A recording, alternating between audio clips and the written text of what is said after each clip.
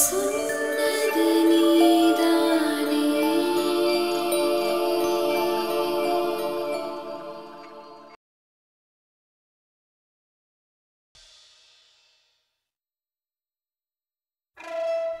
Anu. Anu.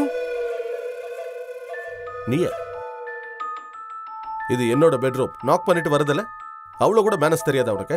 Please, my bad. அனு எங்க? குளிச்சுக்கிட்டு இருக்கா. அப்படியா? நீ குளிச்சிட்டியா? இதென்ன தேவையில்லாத கேள்வி? இல்ல, பார்க்கறதுக்கு நீ குளிச்ச மாதிரியே தெரியல, அதான் கேட்டேன். நீ கொஞ்சம் கம்மியா பேசினா நல்லா இருக்கும். உனக்கு என்ன வேணும்? அனு. என்ன? நான் அனுக்கிட்ட பேசணும். அவ பிஸியா இருந்தா நீ எனக்கு ஹெல்ப் பண்ண. என்ன ஹெல்ப்? எனக்கு கொஞ்சம் பணம் தேவைப்படுது. ஆக்சுவலா நான் டாலர்ஸ்ல எடுத்து வந்திருக்கேன். இன்னும் எக்ஸ்சேஞ்ச் பண்ணல. ஆனா எனக்கு இப்ப பணம் தேவை. நீ எனக்கு கடனை கொடு. அதிகமா இல்ல, ஜஸ்ட் 10,000. 10,000? ஆமா. ஆக்சுவலா நான் பொண்ணு வீட்டுக்காரன் இல்லையா, அதனால நான் இன்னைக்கு உங்க வீட்டுக்கு சீர் எடுத்துட்டு போகணும். அதான் என்கிட்ட பணம் இல்ல. இஃப் யூ கேன் ஹரி அப், ஏன்னா உன் பேரண்ட்ஸ் எனக்காக காத்துட்டு இருக்காங்க. என்ன என்ன யோசிக்கிற? அனுவ கல்யாணம் பண்ணிக்க போற 10,000 ரூபாய்க்கு இவ்வளவு யோசிக்கிற?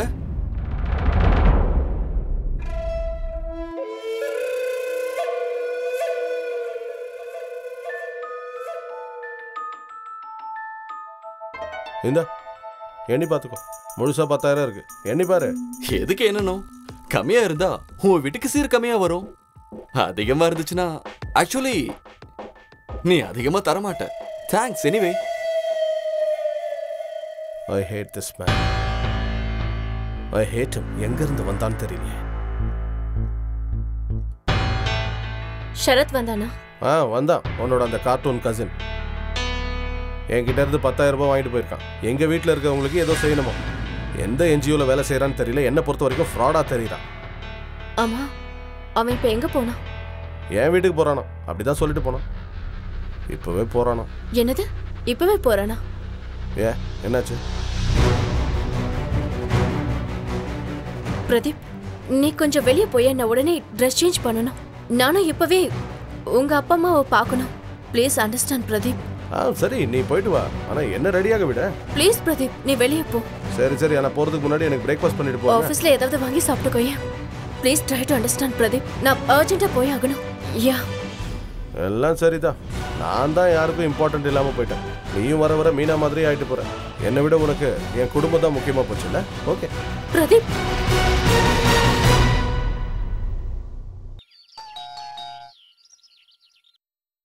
அட, நீயா?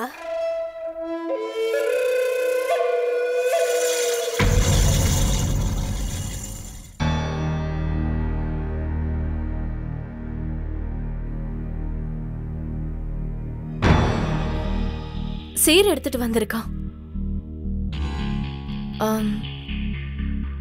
வீட்டுக்குள்ள வர சொல்ல மாட்டீங்களா ஆண்டி? வாப்பா, உள்ள வா. மீனா, ஒரே ஒரு பரோட்டா கூட ப்ளீஸ். என்னம்மா? அதெல்லாம் கிடையாது. முதல்ல ஃப்ரூட்ஸ் சாப்பிடுங்க, அதுக்கப்புறம் பால் சாப்பிடுங்க. நான் சொல்றதே கேட்க மாட்டியா? கேட்க மாட்டேன். டாட், அடடே. மீனா மேடம் சொல்றது கரெக்ட் தான். நீங்க உங்க உடம்ப சரியா பாத்துக்கணும். Health is wealth, you know. உங்க உடம்பு சரியானதுக்கு அப்புறம் நாம 2 பேரும் சேர்ந்து எவ்வளவு பரோட்டா வேணா சாப்பிடலாம். ஓகேப்பா, ஓகே. நீங்க இந்த மாதிரி பொய்யான ப்ராமிஸ் பண்றதை நிறுத்துங்க. அட, கரீனா, தீபிகா, மல்லிகா, எப்படி இருக்கீங்க? என்ன விஷயம்? என் மேல கோவமா இருக்கீங்க போல. நீங்க நேத்து என்கிட்ட என்ன சொன்னீங்க? ஒரு கோரியோகிராஃபர் அனுப்பி எனக்கு டான்ஸ் சொல்லி தரேன்னு சொன்னீங்கல்ல? சோ, கோரியோகிராஃபர் எங்க? என்ன, அவ வரலையா? பரவாயில்ல விடுங்க, நான் சொல்லி தரேன். நீங்களா? I don't believe it. What? You don't believe me? I am multi-talented. வாங்க, நான் சொல்லி தரேன். இங்க பாருங்க, தர்பா தாண்டியும் அக்கா தங்கச்சி மாதிரி. ரொம்ப சிம்பிள். கையை காட்டுங்க. 1 2 3 4. நேரா அந்த ஆள் முன்னாடி போய் நின்னு அவனை கன்ஃபரன்ட் பண்ண. அவன் கண்ணை பார்த்து நீ யாருங்கிற கேள்வியை கேளு. அவனுக்கு என்ன வேணும்னு கேளு. ஒருவேளை நீ எதிர்பார்க்கிற மாதிரி அவன் தப்பான ஆளா இருந்தான்னா கண்டிப்பா உன்கிட்ட மாட்டிப்பான்.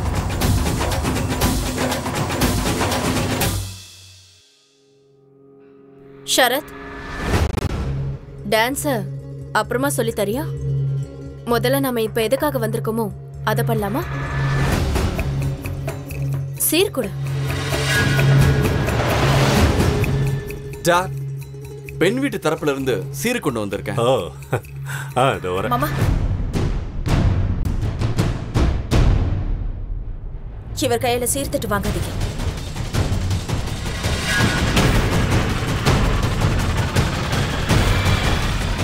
இந்த ஆள் ஒரு நம்பர் 1 கிரிமினல் மாமா.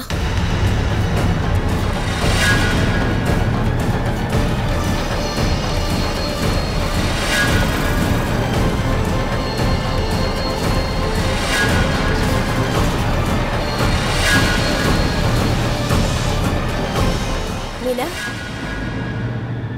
நீ என்ன சொல்ற மீனா? இவன் தன்னைத்தானே பெரிய டேலண்டட்னு காமிச்சுப்பா இல்ல மாமா? இன்ஃபேக்ட் உண்மையிலேயே இவன் டேலண்டட் தான். இவனோட உண்மையான டேலண்ட் டான்ஸ் சொல்லி கொடுக்கறது இல்ல. இவனோட உண்மையான டேலண்டே பொய்யும் புரட்டும் தான். உள்ள ஒரு மாதிரியும் வெளியில ஒரு மாதிரியும் காமிச்சுப்பான். இது எல்லாத்தையும் விட மிகப்பெரிய டேலண்ட் என்னன்னா திருடு. ஃப்ராட் வேலை பண்றது. போலீஸ் ரெக்கார்ட்ல இந்த ஆளோட பேரு இஸ் கிரிமினல் மாமா. மீனா, நீ என்னமா சொல்ற? நான் சொல்றது உண்மை. அன்னைக்கு நானும் வினித்தும் மால்க்கு போயிருந்தோம்ல மாமா, மனோஜை மீட் பண்றதுக்காக. அப்ப போற வழியில ஒரு போலீஸ் ஸ்டேஷனுக்குள்ள இந்த ஆளை நான் பார்த்தேன். எனக்கு ஏதோ தப்பு நடக்கிற மாதிரி தெரிஞ்சது. அதனால நான் இந்த ஆளை ஃபாலோ பண்ணேன். அங்க போனதுக்கு அப்புறம் தான் தெரிஞ்சது இந்த ஆள் ஒரு ஃப்ராட் மட்டும் இல்ல, ஒரு மிகப்பெரிய கிரிமினல்னு. அங்க ஜாமீன் கழுத்து போட வந்திருக்காரு. இந்த ஆளை பத்தி இன்னும் நான் பல உண்மைகளை தெரிஞ்சுக்கணும்னு ஆசைப்பட்டேன். இன்டர்நெட்ல இந்த ஆள் நேம தட்டி சர்ச் பண்ணி பார்த்ததுல இவன் கோடிக்கணக்குல மோசடி பண்ணிருக்கான். அதுவும் இவன் வேலை பார்த்த கம்பெனிலேயே மோசடி பண்ணிருக்கான். இவன் ரொம்ப நாளா ஜெயில கைதியா இருந்திருக்கான். இப்ப பெயில்ல வெளியில வந்திருக்கான். Just shut up Meena. விட்டா ரொம்ப பேசிட்டே போற. உனக்கு ஏன் மேல கோவம் எனக்கு அது நல்லா தெரியும். ஏன்னா என்னாலதான் பிரதீப் உன்னை விட்டு வந்தா. ஆனா இப்போ என்னோட கசினை இப்படி இன்சல்ட் பண்ணிட்டு இருக்க. அனுஷ்கா, நான் சொல்றதுல உனக்கு நம்பிக்கை இல்லைன்னா இவனை பத்தின உண்மைகளை என்னால நிரூபிக்க முடியும். அதுக்கப்புறம் நீயே டிசைட் பண்ணிக்கோ யார் உண்மை சொல்றாங்க யார் பொய் சொல்றாங்க. அண்ட் ஹோல்ட் ஆன், ஒரு நிமிஷம்.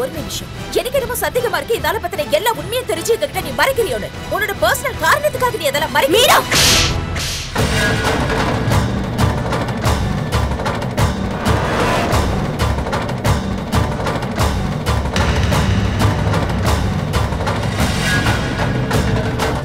அனுஷ்கா,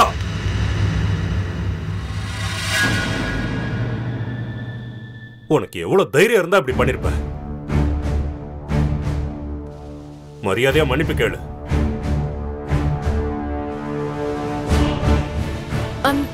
ஒரு நிமிஷம்.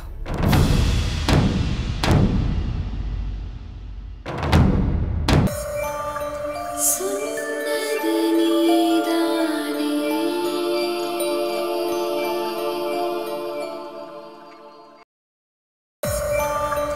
Sonnathu Neethane.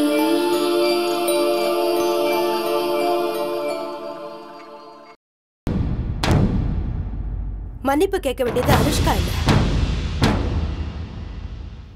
நீதான் மீனா. அனுஷ்கா கிட்ட நீ மன்னிப்பு கேளு.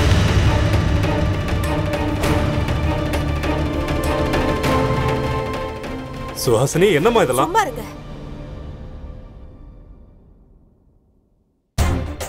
அனுஷ்கா இந்த வீட்டோட வருங்கால மருமக.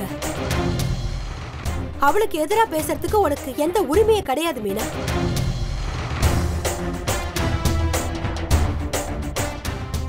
அவளுக்கு கல்யாணம் நடக்க போகுது, இந்த வீட்டு பையன் கூட. அதனால அவ சீர் கொண்டு வந்திருக்கா.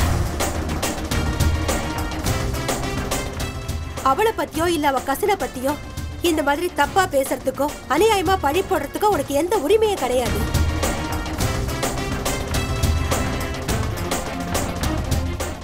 அவ மனசு எவ்வளவு கஷ்டப்படும். நீ இந்த வீட்டோட பொண்ணு, கல்யாணம் பண்ணிக்கிட்டு வேற ஒரு வீட்டுக்கு போக போறவ. அதனால இந்த வீட்டு பிரச்சனையில நீ தலையிட வேண்டிய அவசியம் கிடையாது. அதனால நீ அனு கிட்ட மன்னிப்பு கேட்கணும்.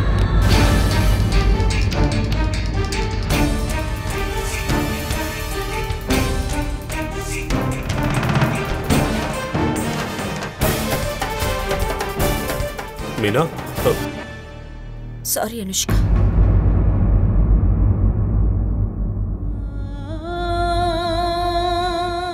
சாரி அனுஷ்கா, நான் உங்ககிட்ட அப்படியெல்லாம் பேசியிருக்க கூடாது.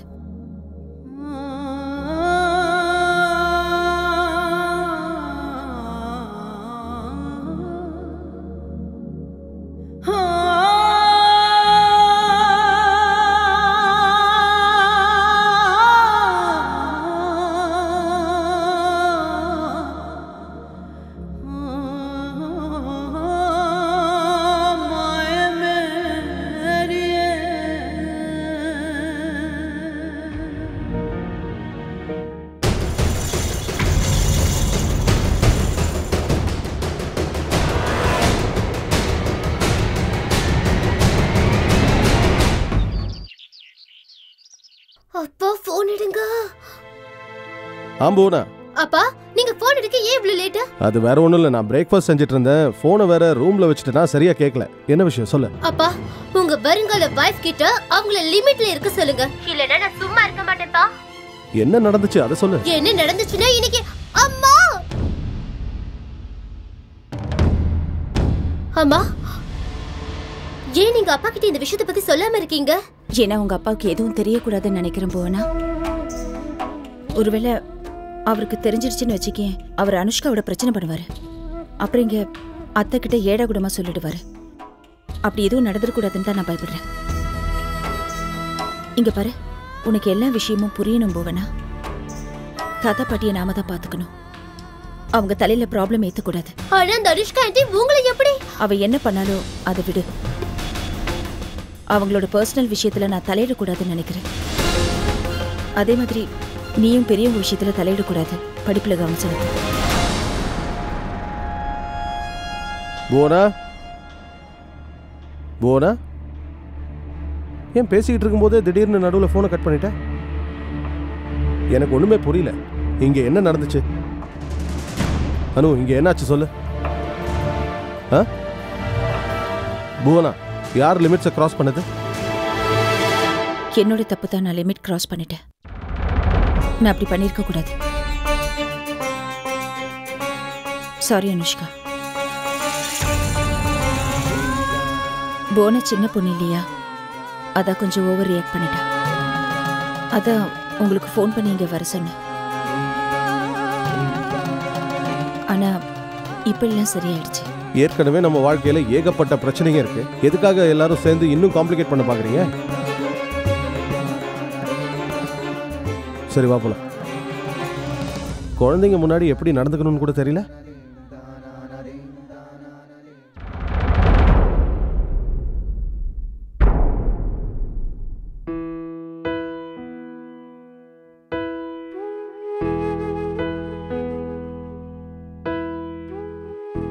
நீங்க சரியா தான் சொன்னீங்க அத்தை.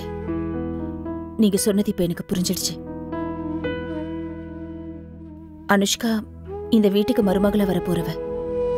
அது மட்டும் இல்லாம நான் இந்த வீட்டுல உறவு கொண்டாடிட்டு இருக்கிற வரைக்கும் அவளால எப்படி இந்த வீட்டுல இருக்கிறவங்க கிட்ட உரிமையா பழக முடியும்?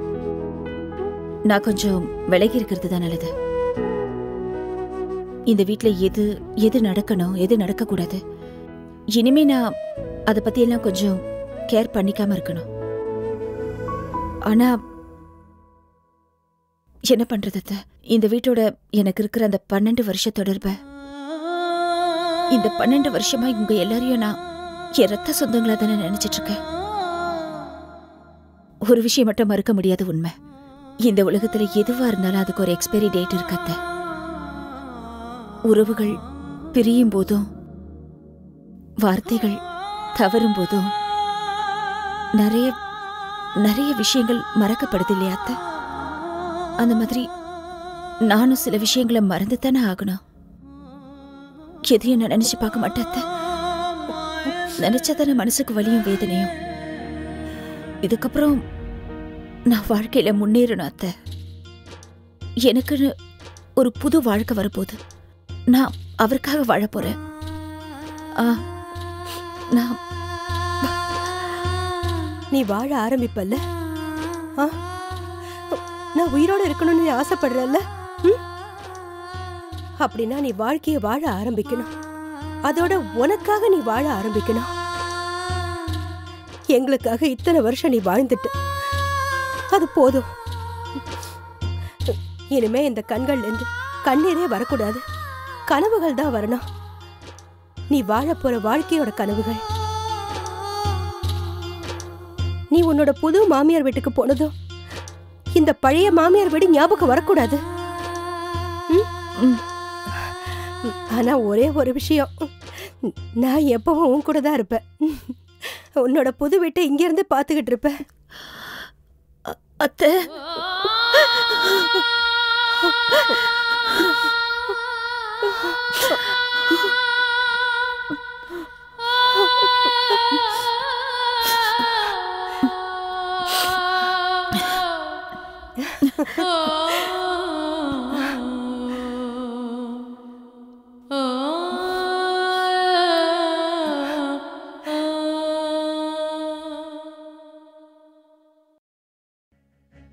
மீனா, உங்ககிட்ட ஒரு விஷயத்த சொல்ல மறந்துட்டேன்.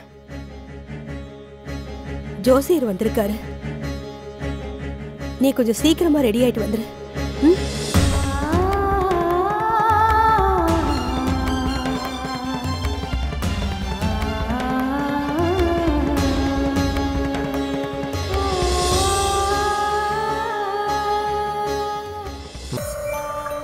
Sonnathu Neethane.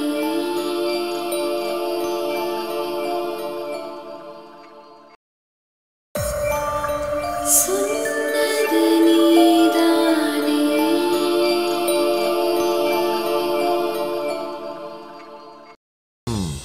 சார், இது சொல்லுங்க. 30ஆம் தேதி கல்யாணத்துக்கு ரொம்ப நல்ல நாளா இருக்கு. அதோட வரப்போற 6 மாசத்துல இதை விட நல்ல நாள் எதுவுமே இல்லை. 30ஆம் தேதியா? சரிங்க ஜோசியரே, அன்னைக்கே நாம முகூர்த்தத்தை வச்சுக்கலாம். இந்தாங்க, ஸ்வீட் இல்லைனாலும் பிஸ்கெட்டாவது எடுத்துக்கோங்க. நாம 30ஆம் தேதி எப்படி ஒத்துக்க முடியும்? 30ஆம் தேதி நாங்க ஃபைனல் பண்ணி வச்சதாச்சே.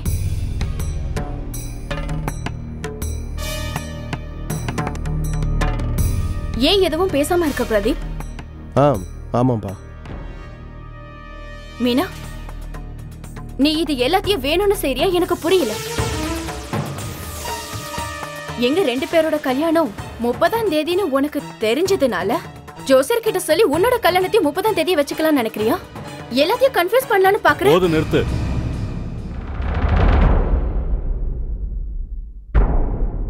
ரொம்ப அதிகமா பேசுறதும் என்ன பேசுறோன்னு தெரியாம பேசுறதும் உனக்கு வழக்கமா போச்சு. மீனாவுக்கும் இந்த முகூர்த்த நாளுக்கும் எந்த சம்பந்தமும் கிடையாது. நான் தான் ஜோசியரை வர வச்சிருக்கேன். இப்போ உன் முன்னாடி தானே இவர் 30ஆம் தேதின்னு சொன்னாரு.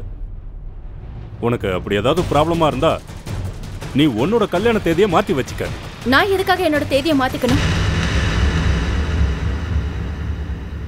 உங்களுக்கு தெரியாதப்பா, இது எல்லாத்தையும் நான் ஆர்கனைஸ் பண்ண எவ்வளவு கஷ்டப்பட்டிருக்கேன்னு. அனு, பிரதீப் அவன் மனைவியை மாத்துறதுக்கு இந்த அளவுக்கு யோசிக்கல. ஆனா நீ உன் கல்யாண நாளை மாத்துறதுக்கு இப்படி யோசிக்கிற. அப்பா, வீணா என் விஷயத்தை பெருசாக்குறீங்க. நான் எந்த விஷயத்தையும் பெருசாக்கல பிரதீப். நேரடியா அனுஷ்கா கிட்ட விஷயத்த சொல்றேன். அவளுக்கு 30ஆம் தேதி கல்யாணம் பண்ணிக்கிறதுல பிரச்சனை இருந்ததுன்னா டேட்டா மாத்திக்க சொல்றேன், அவ்வளவுதான். இங்க பாருங்கப்பா, எங்களால எங்களோட கல்யாண நாளை மாத்திக்க முடியாது.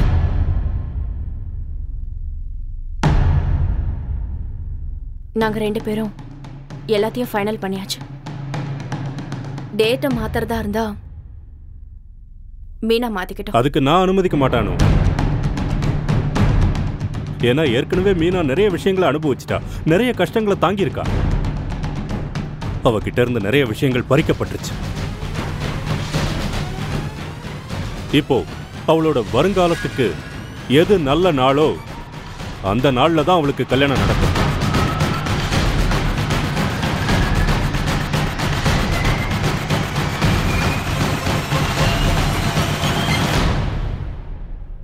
ஒரு நிமிஷம் இருங்க. முகூர்த்த தேதியை மாத்த சொல்லி தானே பிரச்சனை பண்றீங்க. அதுக்கு தானே இவ்வளவு போராட்டம். ஆனா உங்கள யாராவது ஒருத்தர் யோசிச்சீங்களா? 2 கல்யாணமும் ஒரே நாள்ல நடக்க போகுது. நம்ம யாரோட கல்யாணத்துக்கு போவோம்?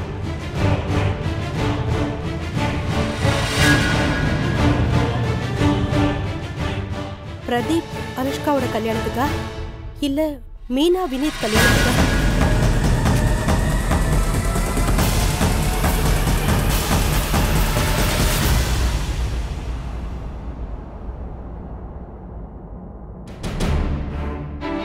அம்மா,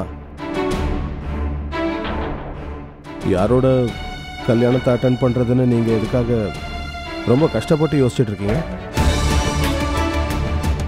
ஆப்வியஸ்லி நீங்கள் மீனாவோட கல்யாணத்தை தான் அட்டென்ட் பண்ணியாகணும்.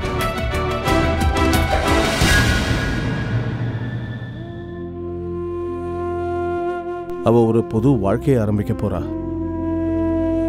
அந்த மாதிரி சூழ்நிலையில் நீங்கள் அவள் கூட இருக்கிறது தான் ரொம்ப முக்கியம். என்னை பற்றி நீங்கள் யாரும் கவலைப்பட வேண்டாம், நான் மேனேஜ் பண்ணிக்குவேன். எப்படி மேனேஜ் பண்ணுவ பிரதீப்? நாமளும் நம்ம கல்யாணத்தை சம்பிரதாயப்படி தானே நடத்துறோம். உன் வீட்டு சார்பில் ஃபார்மாலிட்டிஸ்லாம் யார் பண்றது? நீங்க 2 பேரும் மீனாவை உங்க பொண்ண நினைக்கிறீங்கன்னு எனக்கு தெரியும். ஆனா பிரதீபா உங்க பையன் தானே. இது பாரு அனுஷ்கா, உன்னோட கல்யாணம் சாஸ்திர சம்பிரதாயப்படி தான் நடக்கும்னு எனக்கு தெரியும். அது நல்ல ஆடம்பரமாகவும் இருக்கும். ஊர்ல இருக்கிற பெரிய பெரிய பணக்காரங்கள்லாம் உன் கல்யாணத்துக்கு வருவாங்க. உன் கல்யாணத்தை பத்தி நிறைய பேசுவாங்க. ஆனா பர்சனலி எனக்கு அந்த கல்யாணத்துல இஷ்டமே கிடையாது. உண்மையை சொல்லணும்னா நான் அதை கல்யாணமாவே ஏத்துக்க தயாரா இல்லை.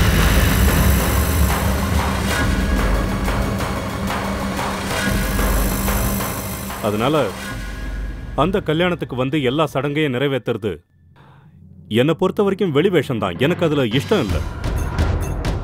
அதனால நான் அந்த கல்யாணத்துக்கு வரணும்னு நீ எதிர்பார்க்காத. ஆனா அப்ப பிரதீப் உங்களோட பையன் தானே. பிரதீப் என்னோட பையன் தாங்கிறது எனக்கு நல்லா தெரியும். அதை நான் என்னைக்கும் மறுக்கவும் மாட்டேன். குழந்தை பிறக்கும்போது அவங்க பேரோட பெத்தவங்களோட பேரும் இணைக்கப்படுது. ஆனா அதே குழந்தை வளர்ந்து பெருசானதுக்கு அப்புறம் அவனோட அப்பா அம்மா பேருக்கு மட்டும்தான் அப்பா அம்மாவா இருக்காங்க.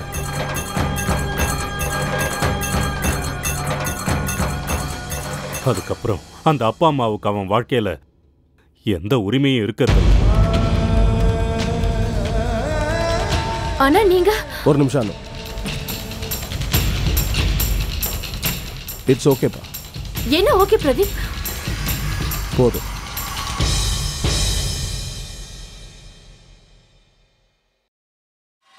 வா.